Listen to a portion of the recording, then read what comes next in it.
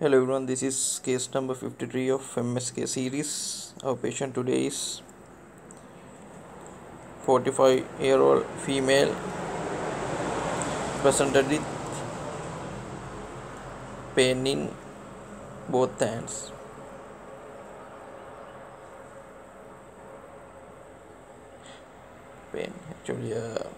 Joint pain. So this is the anteroposterior radiograph of both hands in a skeletal immature patient. So in this radiograph, bone density normal bone density you can see, trabecular pattern also normal,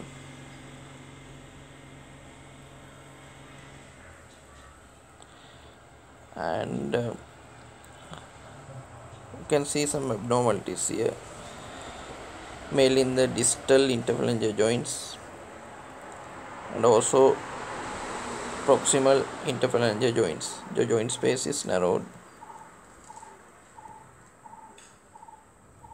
it's reduced.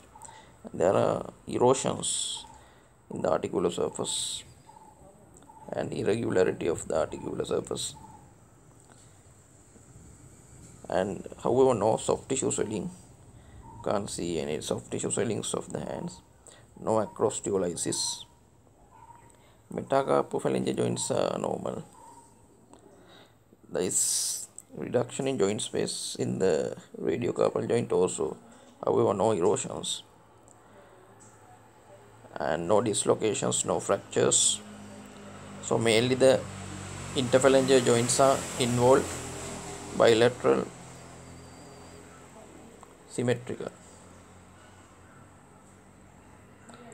symmetrical involvement is there. So in this case, diagnosis is psoriasis, involvement of joints due to psoriasis. So differential diagnosis can take osteoarthritis, then gout also you can take, then reactive arthritis. Those are few differential diagnoses. So psoriasis occurs mainly in those who have skeletal manifestations of psoriasis. Out of those, 30% develop these joint problems. It's spondyloarthritis, seronegative spondyloarthritis.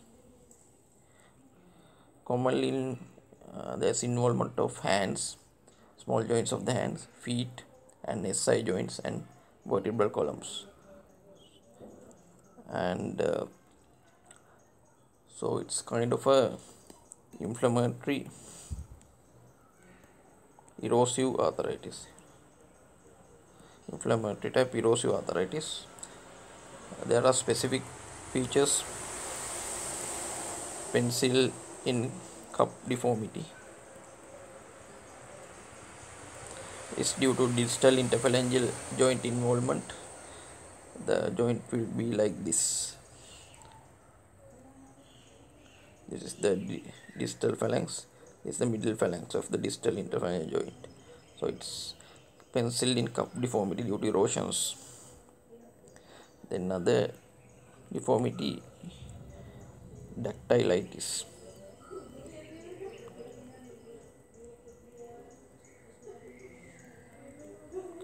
Or sausage digit.